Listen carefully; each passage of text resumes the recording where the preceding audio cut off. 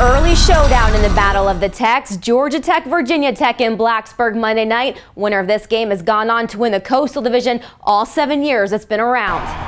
And if it's going to be the Hokies who win the division, Logan Thomas will have to do the heavy lifting. First quarter, shall we? No score. Thomas finds Eric Martin in the back of the end zone. Beautiful pass off the play action. Hokies 7-0. Martin's second career touchdown. Love these reacts right there. Later in the first, DJ Cole's first catch of the game, but lands awkwardly on the sideline. You can see it again right there. Ouch. Out for the rest of the game with a right knee injury.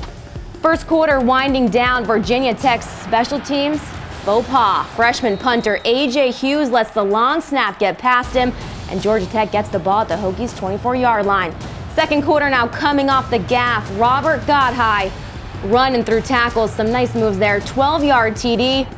Georgia Tech capitalizes, and guess what? We got a tie ball game. Fourth quarter we go, and what a quarter it would be. Virginia Tech down 10-7. Thomas goes deep with it to freshman Dimitri Knowles.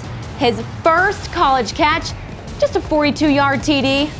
Check out this replay. What a grab. Hokies regain the lead, 14-10.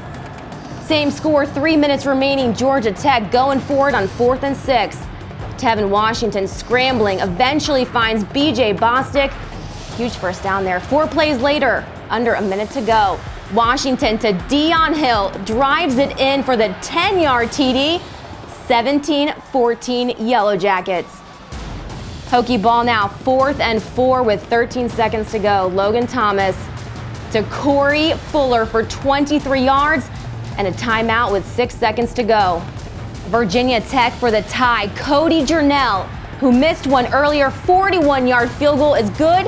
Ties it at 17, and to the first overtime in Lane Stadium we go. Georgia Tech possession, 3rd down now. Washington scrambles under pressure, chucks it up. Guess what? It's intercepted by Kyle Fuller. Wow, poor decision by Washington, and Hokies take over. Virginia Tech possession, Michael Holmes barrels his way 18 yards to the 1-yard line. Hokies are in business.